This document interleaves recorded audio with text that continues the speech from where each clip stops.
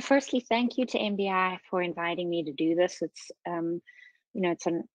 wonderful to be part of this cohort of board advisors, and really, I think you guys have been really smart to bring in a good, diverse group of us. My goal for today is really to look at broadening the ideas of how we can do electrification. And the title I've picked, and you guys all wanted to hear, was, how do we electrify when gas bans are banned? Because I think we're all coming across that as a barrier in many states. Here in California, I know the CEC has also said they will not be able to go to an all-electric code as much as we have all pressured them to do so, because they really have a lot more constraints to work with. So what I'm hoping to do today is really show other opportunities, and it should be no surprise to everybody that I will be sharing the Passive House framework. As a big Passive House fangirl, that's really been my core focus for the last decade. But what I'm really encouraging you guys to do is look at it not in terms of a brand or a standard, but to look at it as a paradigm, and the paradigm that can be really inserted and replicated into many other frameworks and structures, including the code itself. So if we can look at it in that context and that structure, I think then it will really start to make a lot more sense. So if I can now find out how, there we go. So what I'll be covering today is really looking at this sort of big picture of where we can intervene in the system, just starting at the high level of what we've been doing and where we intersect with code specific to electrification. I'll be going and looking at these alternate pathways, and then I'm going to do this real deep, nerdy, spelunking dive into the back end of the Passive House framework. I'll guide you through that because it's going to go deep and deep down that rabbit hole, but we'll come back up again for air at the end, and we'll look at other places to intersect and where we can also look at other ways to move our electrification and our decarbonization goals forward. And before I flick to the next slide, I want you to remember this girl on the bicycle and her dad, to always keep this key question in mind, and we'll circle back to the answer at the end. But remember, why do we build buildings? So big overview. Every project that gets built has to navigate quite a minefield of code overlays, and it's really helpful to look at our electrification work in this context. Before we even get to the energy code, every project team, owner, developer team has to navigate a zoning code, a local design regulatory framework. Then it gets through development and construction. Then we start to hit the building codes and the energy codes.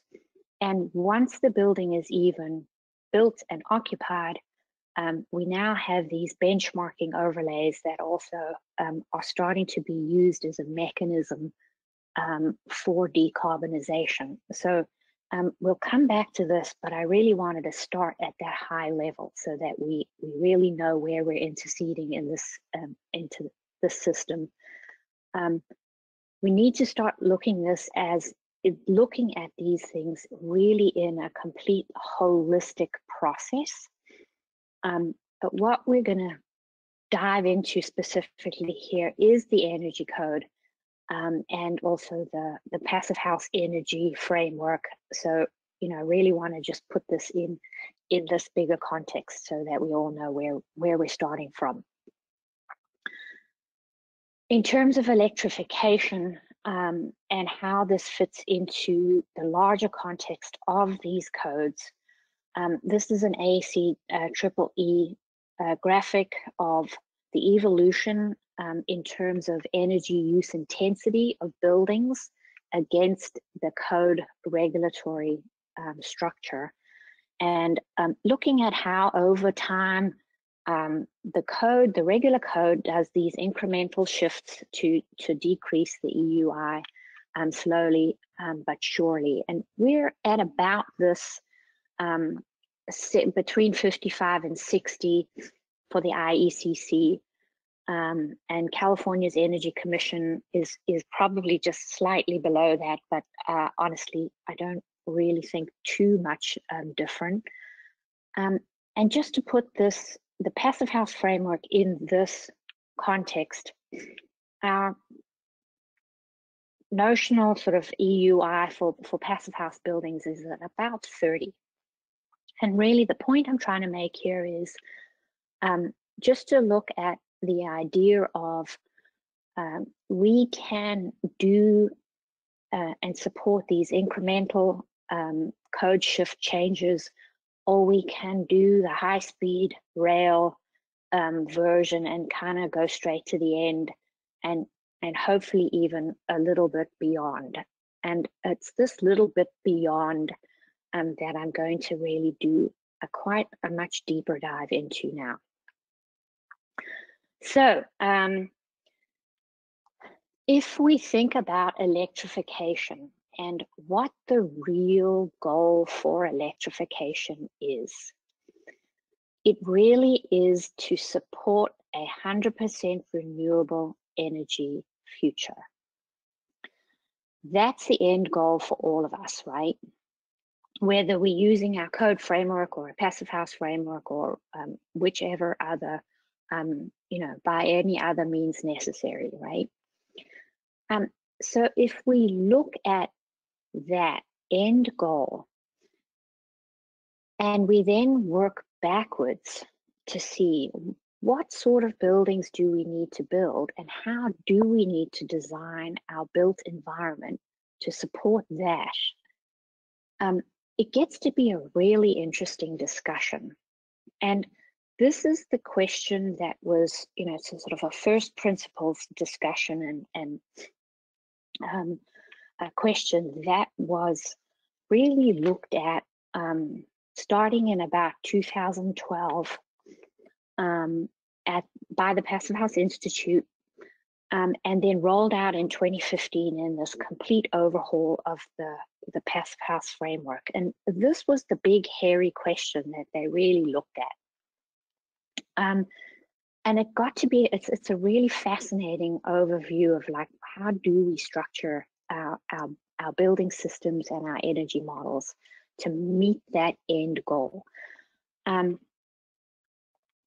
if we use that context of our end goal is 100% renewable energy use, whether it be on the grid or at the building itself, what do we need to do to make that happen? And if we look at renewable generation, we can see the core variable in renewables is that they aren't always regularly accessed. Renewable energy has a much more variable delivery time frame. So let's work with that timing. And this is sort of the base of really a subtle difference between the net zero and the Passive House perspective, is because of the variability of renewable energy generation. Timing is everything, and peak load reduction is the first baseline step of what we need to do to support a renewable grid. Because as you can see in these, we've got both the daily peak to account for, but we also have the seasonal peak to account for. So that's just the fundamentals of where things needed to start. And then this is where I'm going really deep into the weeds. So some of you will be familiar with this if you work more at the grid level. For those of you who aren't, don't worry, I'm going to just give a quick primer on this. But really, we do need to go all the way back to how source energy is accounted for and how it's incentivized in our code frameworks and in the energy models that support the code analyses and outputs. So we're going to look at what is a utilization factor. And that's really, for those of you not really into the weeds of this, a utilization factor is really just the story about how much energy is used from where the energy is produced to where it's eventually used, and what the losses are and the effectiveness of the transmission is along that journey. So this is the quick drawing. It's an old fossil grid story of coal extracted at at the rock face, transported in transport at the generator, and then converted into power, and then transmitted on transmission lines to where it's eventually gets used. And for the historic utilization factor for electricity, it took about 3 watts of energy to deliver 1 watt of energy to the end user. So that's a sort of historically a pretty inefficient utilization factor.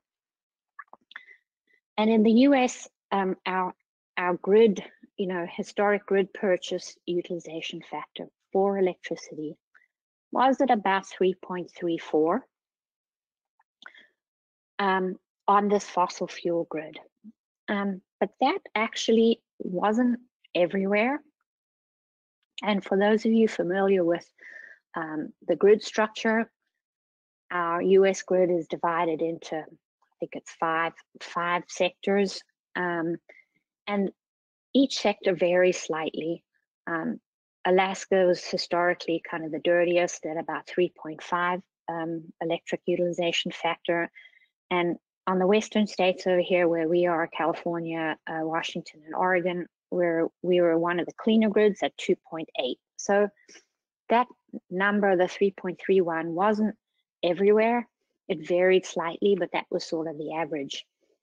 And as we know, this has changed rapidly. And as our grid has morphed and new renewable supply has come online, that historic utilization factor has really come down.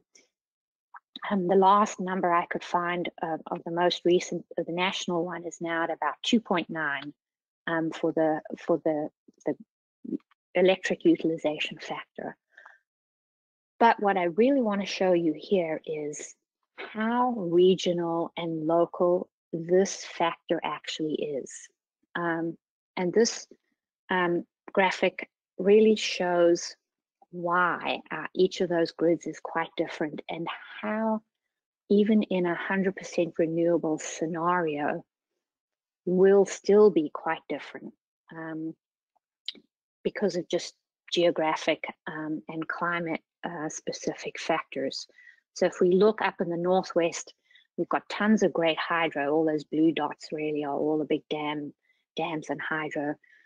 Obviously, the Southwest doesn't have a lot of water, so having hydro is just really not a realistic possibility. But Southwest, we've got tons of solar. We still have lots of gas. The Midwest has this fantastic natural resource of wind. And then the historic Rust Belt, the coal of the Midwest, that's phasing out pretty quickly.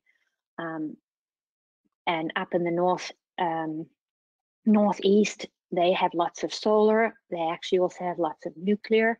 But we also know from more recent updates to this, lots of great wind and lots of great renewables coming online in the Northeast. So remember this just for this context of like how we actually can get to 100% renewable, and it's local and it's regional and it's grid specific. So if we go back to this, these factors, these utilization factors, and look at where this real shift started to happen in how we account for what source energies get incentivized in our models and our codes.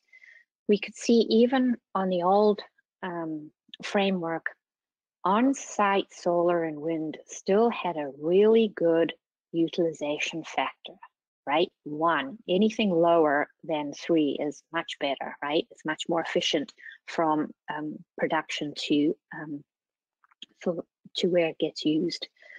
But in the old framework and in many of our codes and models that get used to support compliance with our energy codes, fossil fuels still receive more favorable utilization factors. So natural gas, diesel, oil, coal, propane have historically been given much better utilization factors, which means that building designers were incentivized, and still are to a large extent, much more incentivized to use these dirty source energy appliances and equipment.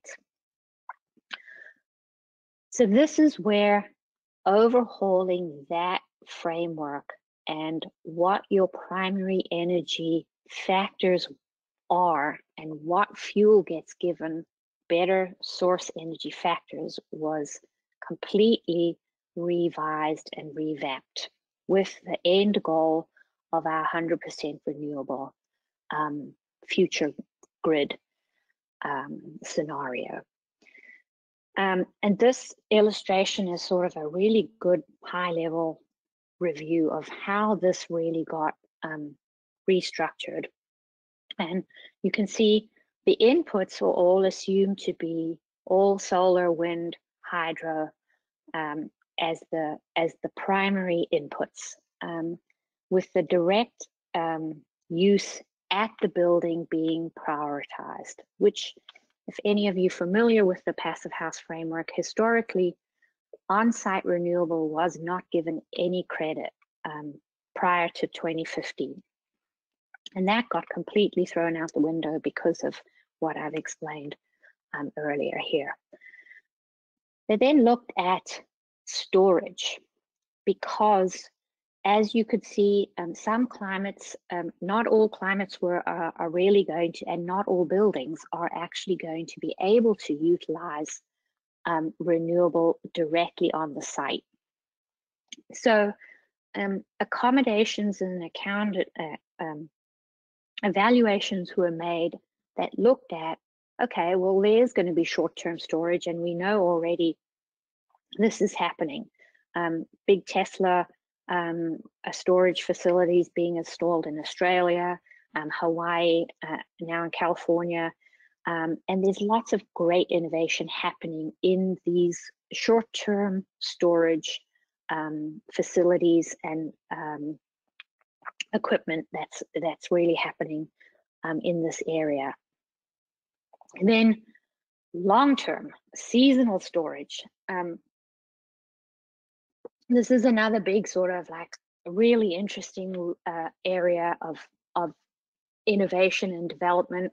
I know it's sort of a very hot debate, but you know, and we're not really going to go into this really, but really wanted to still put this on the map that long-term seasonal storage using renewable sources is being developed. You know, some of it's going to not really pencil, you know, it's right now hydrogen or methane, whatever, however you're going to convert renewable energy into a storable, a long-term storable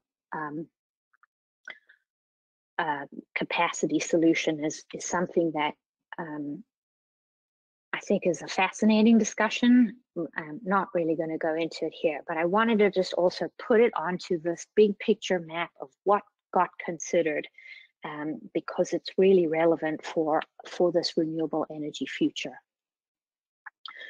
And this is sort of what the Passive House framework really reviewed and included in this complete analysis of the primary energy factors, because the storage is part of the conversation that we will have to have for electrification. So I don't really want to go into the nitty-gritty of this, but I really wanted to just, again, frame it in the context. The Passive House standard got totally overhauled in 2015. The peak heating and cooling requirements and the air tightness, none of that specifically changed. But the big bucket of primary energy, which in normal circles gets really sort of talked as energy use intensity, the total overall building, the amount of energy that can be used to meet the certification criteria, that was really completely revamped and revised.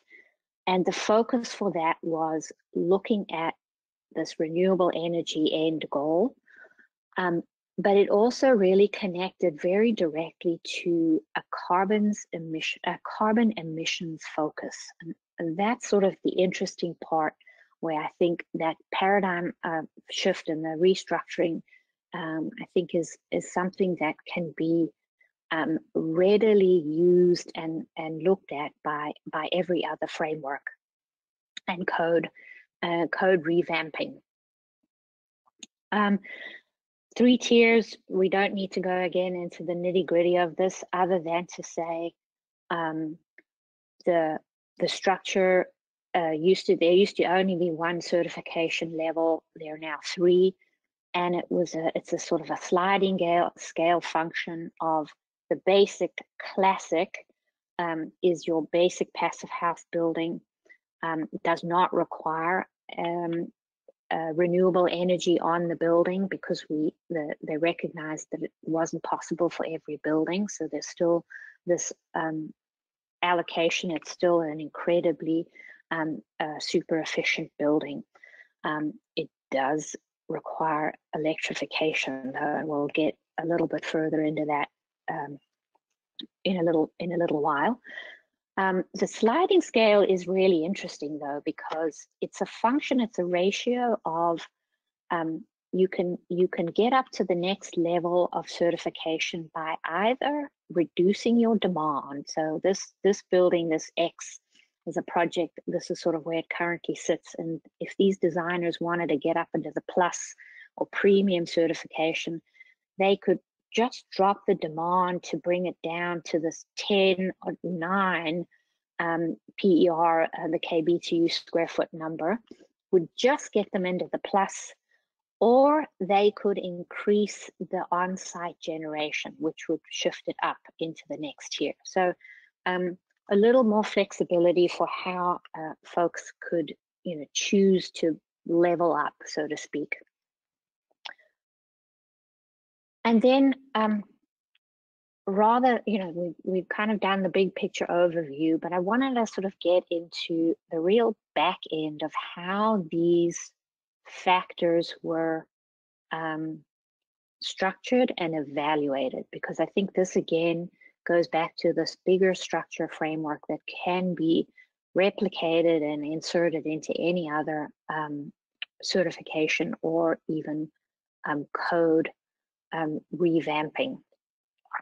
And the basic premise of these primary energy factors was still starting with total demand reduction. As I say, the passive house, criteria still has a very rigorous. It's always envelope focused, and really using your envelope as your first call. First opportunity to just drastically reduce loads has still remained in place. Then what the Institute did was they looked at the remaining energy that is used by buildings, and they divvied that up into 5 categories. And these 5 categories Electricity is sort of the big bucket of like plug loads, lighting, appliances, all stuff that every building has and gets used. You know, generally this is sort of be considered like your base load, like the stuff that, you know, the usage that is pretty consistent throughout the year by the occupants. Then there's the hot water load, which could be easily used, monitored and extricated and categorized differently. And then these bottom three, heating, cooling, and dehumidification. These are what really needed to be accounted for very distinctly because of them being very variable based on local climate and your local grid capacity for renewable generation. And so, and obviously, you know, some places have peak, like a higher cooling demand than heating, and other places don't need any dehumidification. So they could subtly adjust these to really be quite climate and regional specific. The next thing they factored in was this roof area availability. And this is, again, something that I think should really be looked at by code frameworks, because dense urban buildings currently get penalized for renewable generation because your ratio of your roof area to your floor area drastically changes as your buildings get sort of taller. So net zeroing out a skyscraper is just really a physical impossibility. So creating a mechanism that allowed dense urban buildings to still be equally credited on the same scale was something that I think was quite a genius move and could easily be incorporated into every other framework. And then, as I showed earlier, this regional grid supply capacity was factored in. We looked at that earlier, and so you understand that not every region has hydro, not every region has great solar, or wind. So all of those were factored in to see, you know, what made the most sense for each region. The peak load, the regional peak load was also factored in. So obviously southwest, southeast, much higher cooling peaks than heating peak, opposite up in the north and Alaska. That was considered. This capacity and the requirement, oops, where did I go? Sorry. This capacity for storage was also considered because clearly Alaska is going to need a lot more long-term seasonal storage capacity than the southwest region. And then finally, sorry, I'm having trouble. See, I've got a small screen and I've got all of your mug shots on my screen as well. So I hope you're not, my screen isn't being blocked by that too. And so bear with me here. We're almost out of the weeds here and we're going to get back up for air. So hang in there a second if you're kind of, this is blurring for you. But really that I'm getting to is that storage was also a very core part of this. And then finally, what we've been really honing in on, this electrification, what type of appliances can really accelerate decarbonization, electrification for a renewable grid. And this whole heat pumps are, you'll see, heavily incentivized in this framework and in the back end down in the weeds of the passive house energy model. So coming back up a little bit here, this is just a quick overview to show the extent of how this was really analyzed. So all of those factors were looked at for a global, a global application of this framework. We can, the links to the back end, they published a lot of this information on their website. And I'm not going to go into this really, but it was quite a feat to sort of really do this analysis for huge variation of climates across the globe. But where the rubber hits the road is, how does this work here?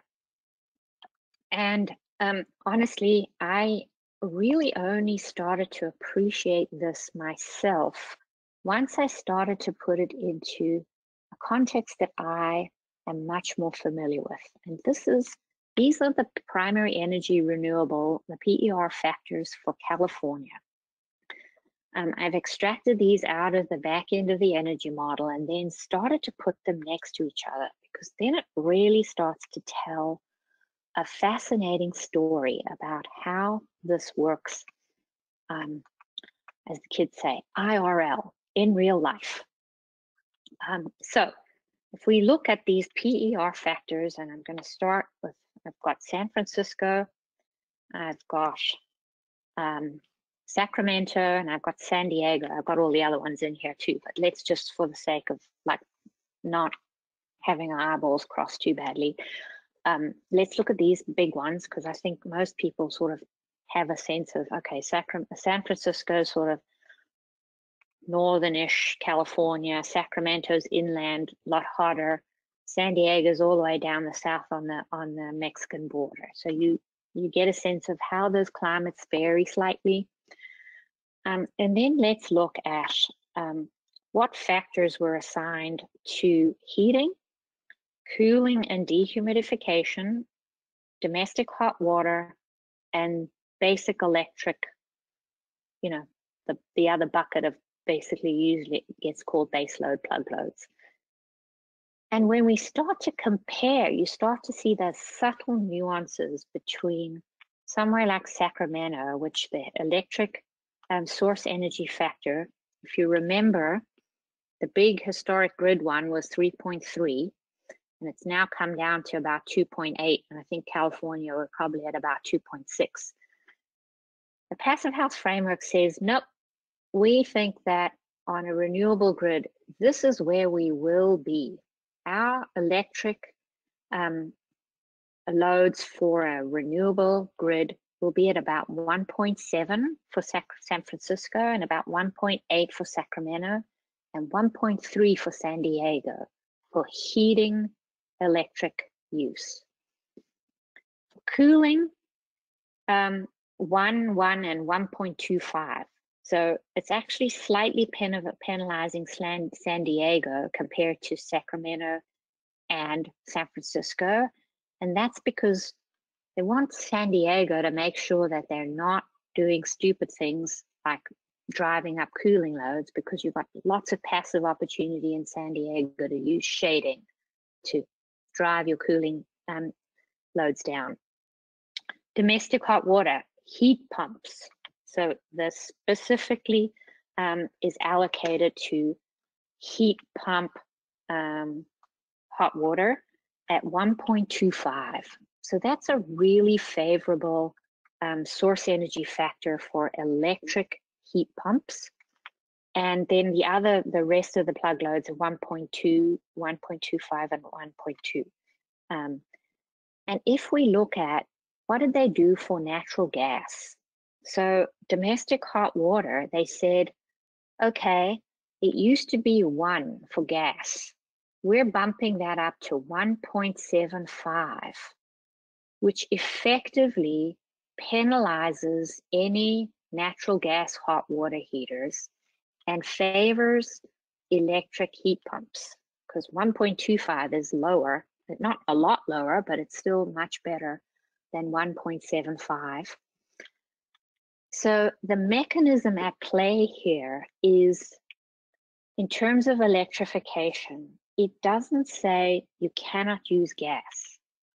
It says we are going to make incentivizing electric heat pump equipment much better for you, and we're going to slightly penalize gas appliances, which is a very different thing than our gas ban approach. And I want to just quickly, I don't really need to go too deep into the weeds, but again, what's instructive here is this is the same PER factors, but this is for the East Coast, and I've extracted the big cities there. I've got Pittsburgh, I've got New York, and I've got Rochester. So we know Rochester is right up here north, north in New York State, Pennsylvania all the way over the west, and New York City in the middle here. Really looking at the subtlety of this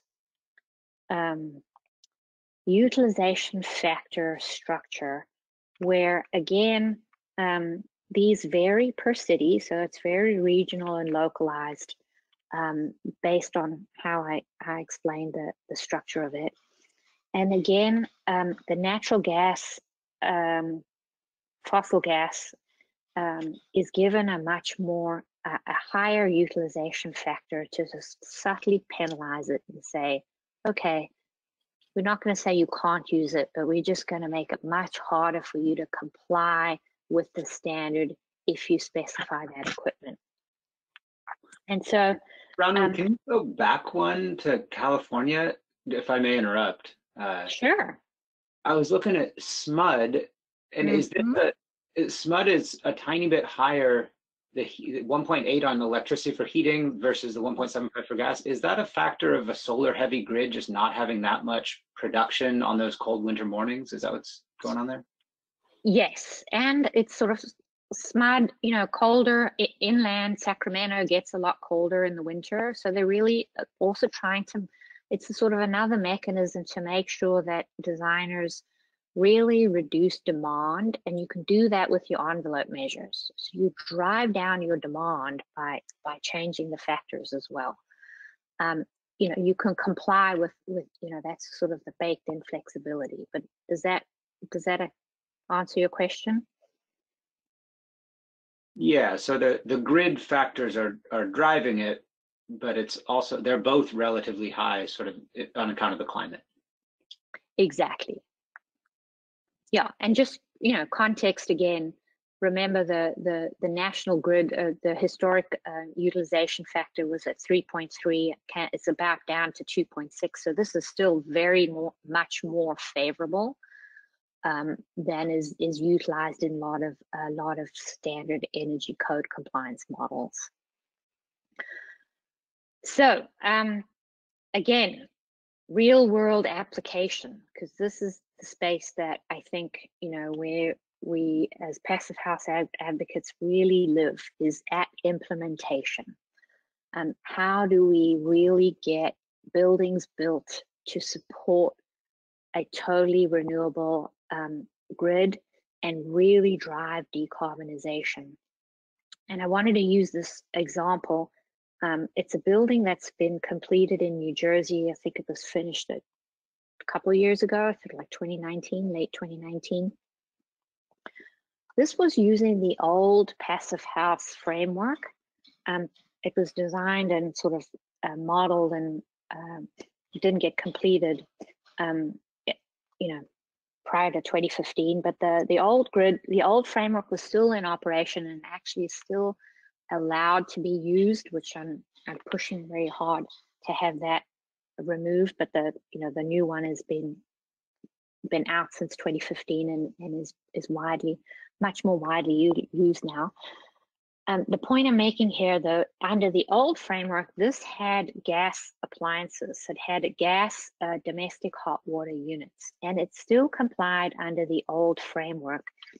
But when I put this into the new framework, here with the PER sliding scale, it no longer met the basic classic certification requirement. You can see here the big no. And that was because, and I literally didn't change anything in this building design and that was exactly because of the switch in these utilization factors, where gas appliances now are way more heavily favored, and I mean, gas ones were penalized, which put this building out of compliance. It would only be a low energy building. The same for, this is an ADU I designed in Palo Alto here. And under the old framework, it's an all electric one. Under the old framework, this would not comply. So all electric appliances, because of the more penalized utilization factor for electricity, doesn't comply under the old framework. But luckily, I was using the new framework, and it does quite easily comply with the new. And in fact, we're looking, it's not built yet. The clients put this on hold. We can easily add a small bit more solar and get this into plus energy. So just two quick examples. I'm coming up to 12:48. I'm sure you guys also want to get to the meaty part of, like, how do we bring this into regular code. So we're just quick sort of summary of, like, this primary energy renewable framework.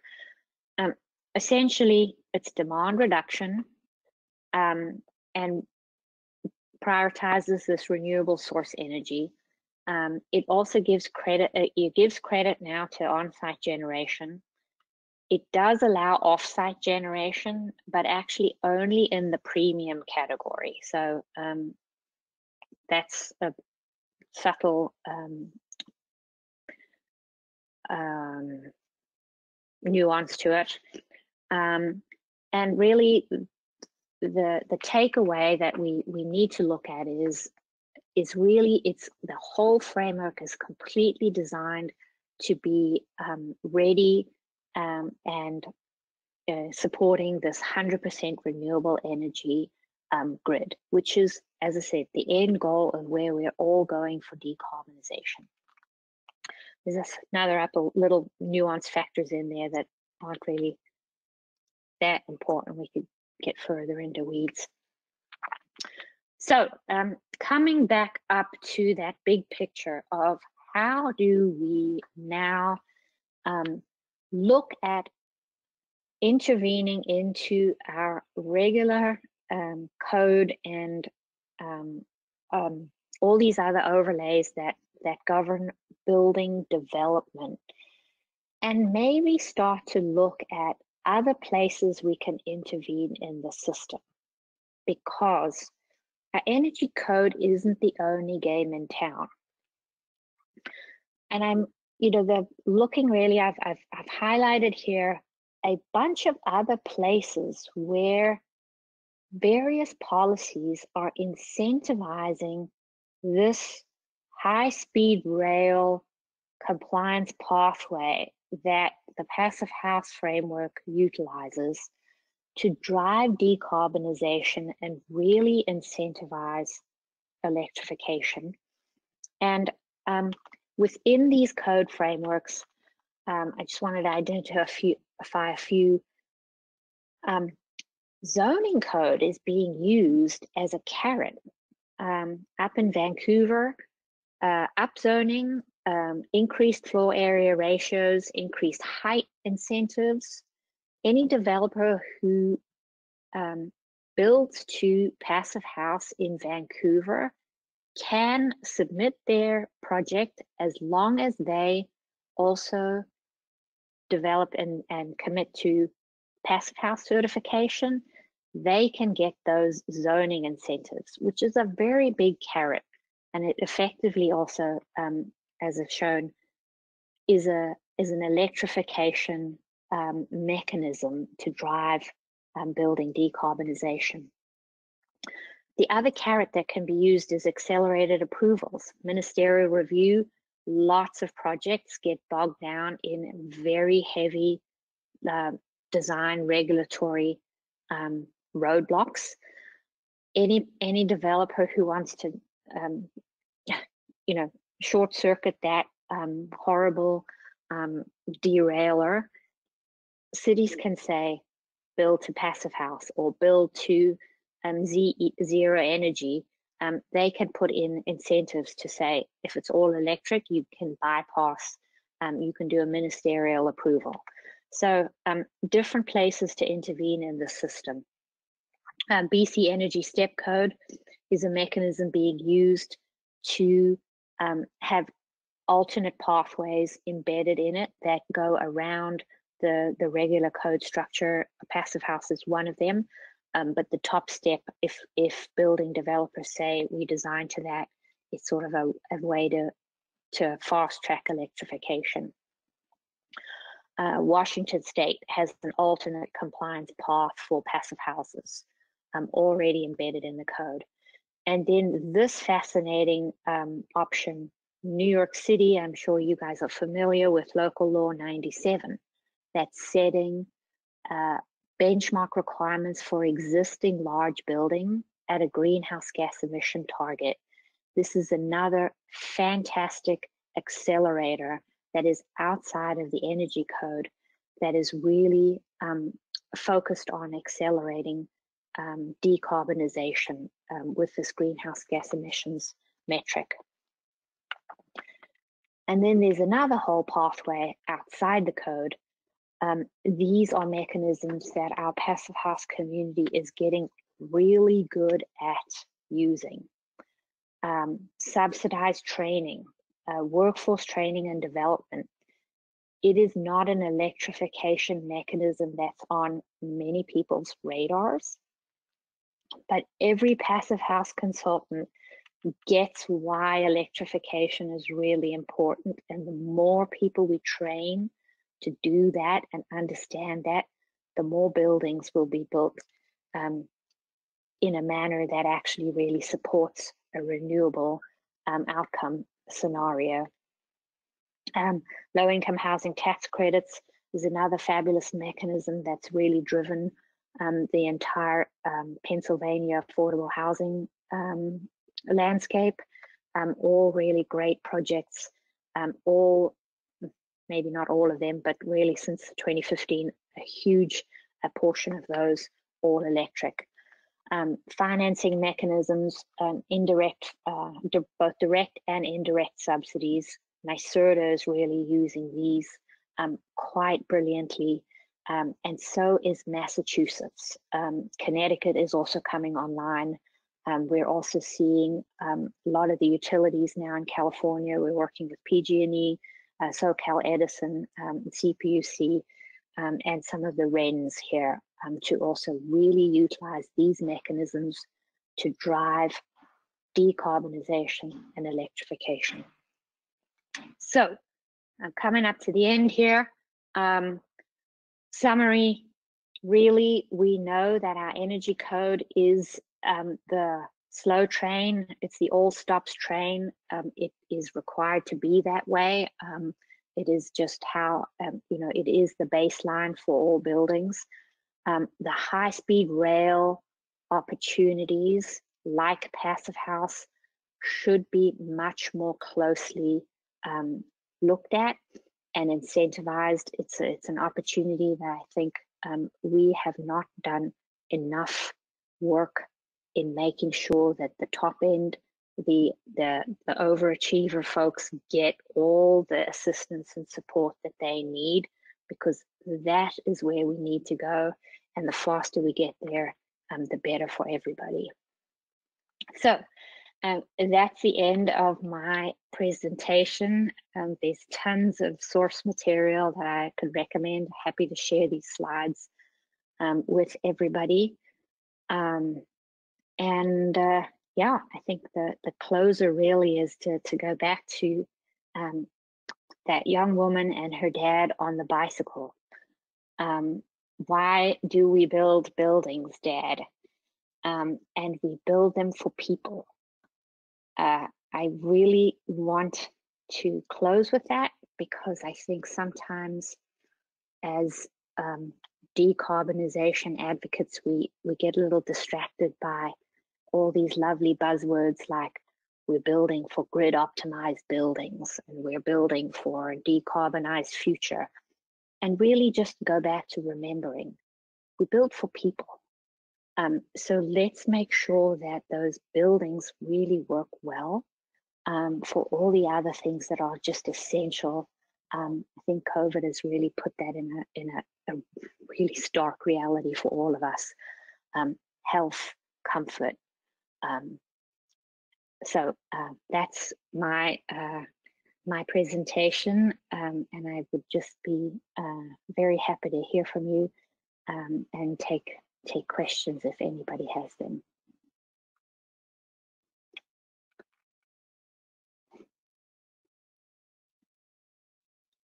Bronwyn, thank you so much. We have just a couple of minutes, and thank you, Bronwyn, for opening the floor for any questions. And I just wanted to reiterate that with the last couple of minutes, would anybody like to ask a quick question?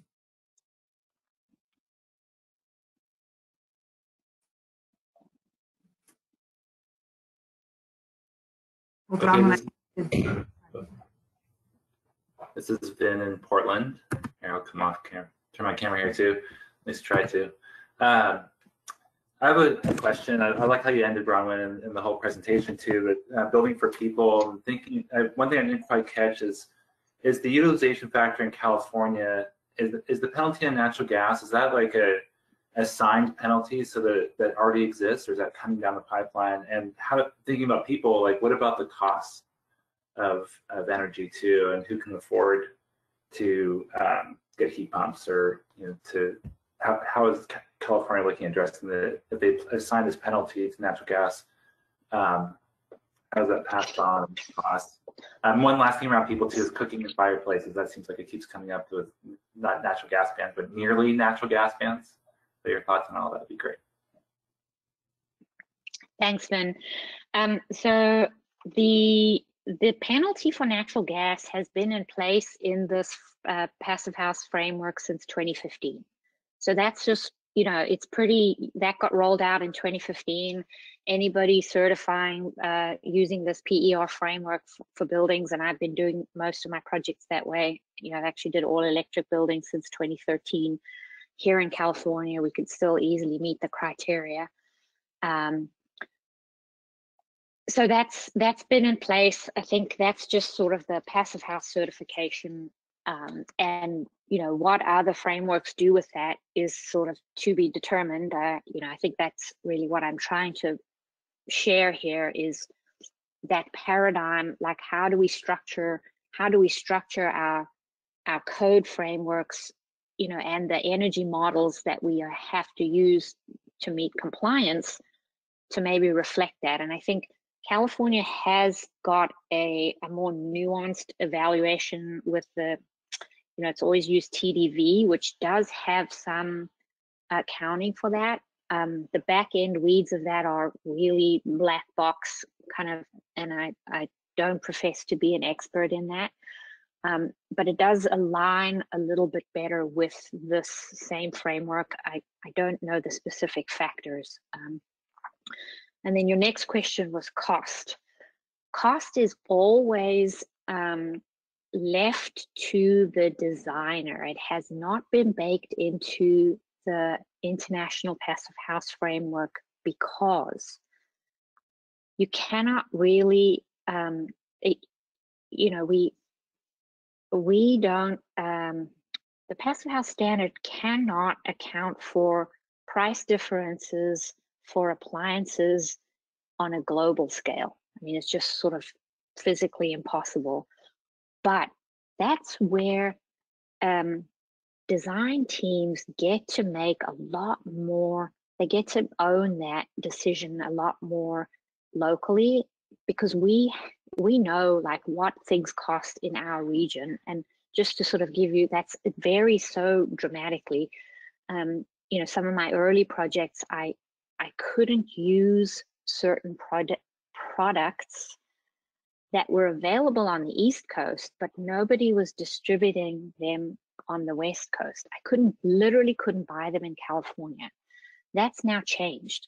And so the other part of that cost question is really that changes quite drastically over time. And we've seen just in my own projects, the cost of heat pumps has come down quite drastically since 2013.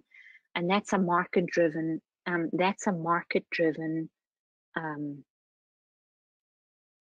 change. We know just from everything from cell phones, the early cell phones cost $1 billion.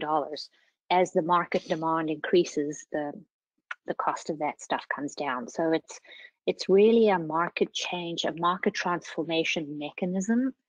And the cost, you know, that's what codes have to do, is do cost effectiveness. Passive House doesn't. So you can use them in different ways. So Ralph, you were waving at me somewhere. Sorry, I'm looking at my big screen. I've got all the images on my big screen, and my camera's on my little one here. So that's okay. Yeah. I think Ralph had to leave. Okay. We're at time, just a few minutes after. And again, thank you, Bronwyn, and thank you to everyone who could join us today. I'll be happy to pass along your slides, Bronwyn, to our group. And have a great day. Feel free to reach out to me if anybody has any questions or needs any help with connections. Fabulous. And I put my email on the last slide here, bronwyn@naphnetwork.org. So love to connect with all of you, and thank you again for hosting me. This has been great pleasure.